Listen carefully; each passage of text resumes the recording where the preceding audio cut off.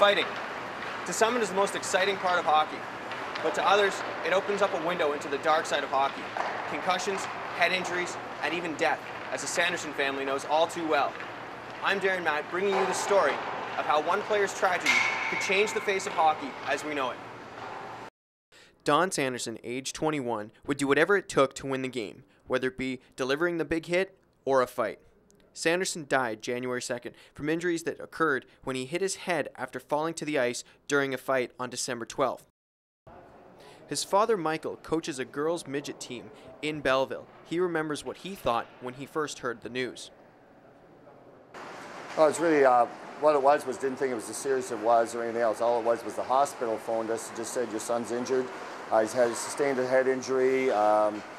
He was in Brantford Hospital and they were transferring him to Hamilton Hospital, and I just got in my car at 1:30 in the morning, drove to Hamilton thinking that all I was going to do is deal with a major concussion or something else. You don't think of anything, they don't tell you anything that's how serious or anything is.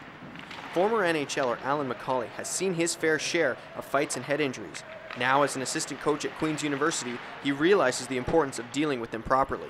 Only once this year has it come up, but a concussion with one of our players, and just trying to help him make the smart, safe choices for him as a person. Don't worry about hockey. If you don't make the right choices, you won't get to enjoy this game for the length of time that I'm sure he'd like to.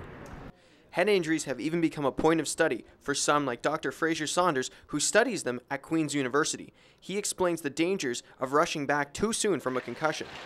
Well, the danger in the first couple of weeks, certainly, is that your reflexes are slow and you get hurt again. Maybe your knee or your shoulder or something else, but you think you're reacting as quickly as you thought you were, but you're not.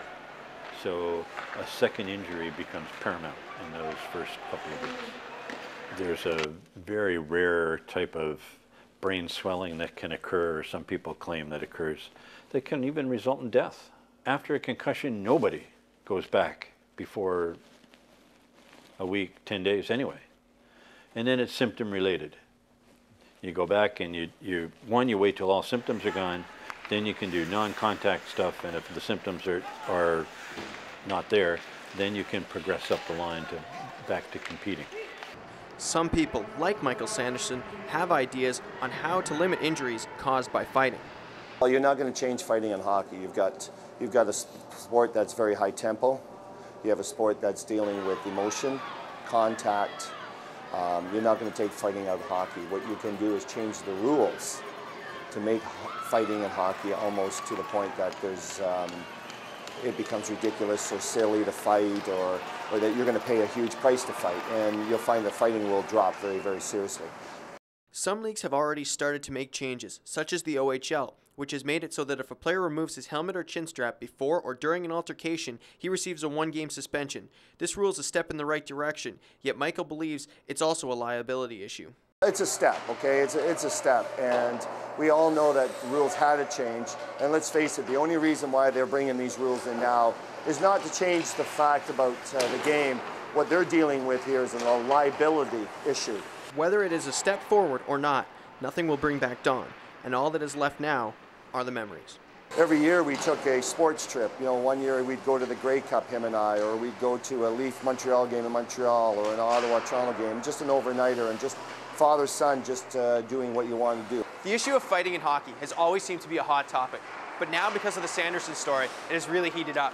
There's no doubt that measures have to be taken to prevent this from happening again.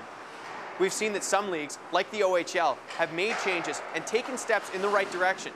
As for the NHL, Deputy Commissioner Bill Daly was recently quoted as saying that fighting will be on the agenda for the upcoming general managers meetings in March.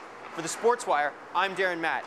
Stay tuned. After the break, I'll be joined by Brad Cochamilio, Emmett Davis, and Greg Warren to discuss the good and the bad of professional all-star games.